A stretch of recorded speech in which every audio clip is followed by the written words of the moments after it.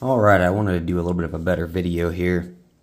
So this is some of the problem I've been having with my Ortur Laser Master 3, the OLM3 laser head, which should look like this assembled. And I'm going to go ahead and disassemble this now and show you why I was having so many air assist problems, why I was getting overburn, charred edges that really shouldn't have been charring quite so badly. And I actually learned that I needed to turn the air assist down now or the project will move. And I was running full blast previously.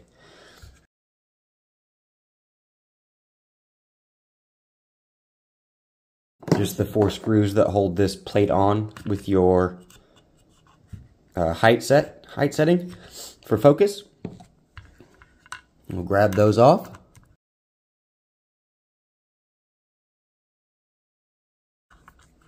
And when you first get this, you should have had to put this on.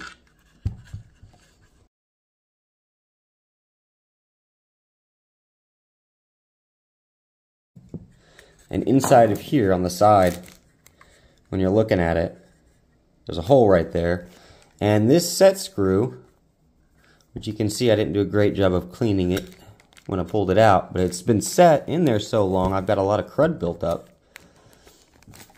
And it's right,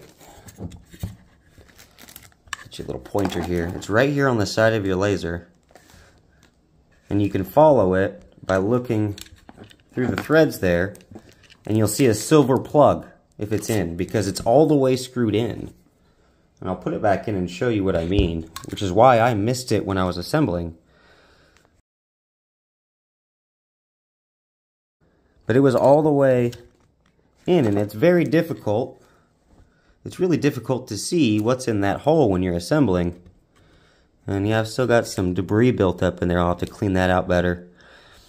But you pull that out, and that'll actually allow your air assist, instead of flowing all the way down through your shield, because it has nowhere else to go, it'll funnel in through your actual nozzle. Hopefully that's a little bit easier to understand now.